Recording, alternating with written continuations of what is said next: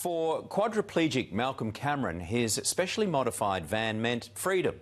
That was until an accident and an insurance company refusing to pay out. I just didn't need this, that's all. If you think you're doing it tough this Christmas, spare a thought for Malcolm Cameron. He's battled some pretty tough blows in his life. Yeah, well, just trying to go day by day now, so. 24 years ago, this father of two was left a quadriplegic after a backyard pool accident. And then just recently came another hit. He was diagnosed with bowel cancer. Now that I've been diagnosed with cancer in the bowel, I've got to, starting in early January, I've got to go to chemo once a week for 7.5 months. So. And if that wasn't bad enough, the cruel hand of fate has struck again. His specially modified car was rear-ended by another motorist, taking it off the road. Suddenly, his lifeline to a sense of freedom was cut off.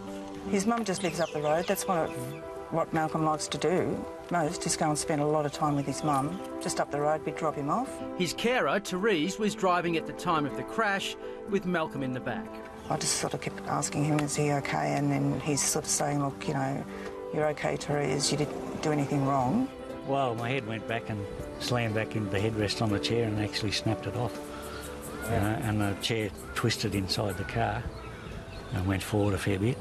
Malcolm was taken to hospital while his brother Glenn started dealing with the insurance companies in a bid to get his car repaired in time for Christmas. It was clear to see Glenn was taken up. Yeah, well, that's the I don't even think that door's been modified for the modification, so you could get a second-hand one of those. I didn't think it was going to be that bad, you know. I thought, because I went into hospital the next day and Glenn took over, my brother took over doing the insurance part, because I was in hospital for a week and a half with the bowel operation, and I thought it'd be all the paperwork and that'd be done by the time I got out. Instead, he was greeted with devastating news. The insurance company responsible, the NRMA, and its assessors aren't seeing the case the Canberra family's way. I didn't think it was going to be this hard. I was shocked when the bloke sort of wrote it off without even really looking at it. I said, do you want me to undo the door, you know, so you can have a look at it? And he said, no, mate, I've seen enough.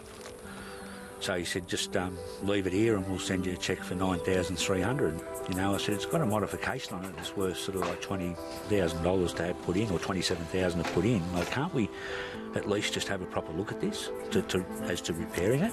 Malcolm can't afford to buy another modified car. They believe it's not a write-off and are calling on the NRMA to see reason. It's a dispute that's left Malcolm facing the prospect of a heartbreaking Christmas. The temporary replacement van, covered by his insurance, was taken away today. A very lonely Christmas day is now on the horizon. You won't be going to the family No, Christmas? I won't be going, no. Geez, that's pretty sad, isn't it? Yeah, I'd say it'd be pretty hard to get a taxi on Christmas Day.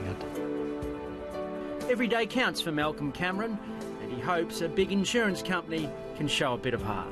Who's it worth $9,300 to? I mean, it's worth the world to him. Yeah. You know, it's his mobility, his freedom. I just want to get back to where I was, you know. Like, one minute I had a van that I could get around in and a wheelchair that I could rely on, and now I haven't got either.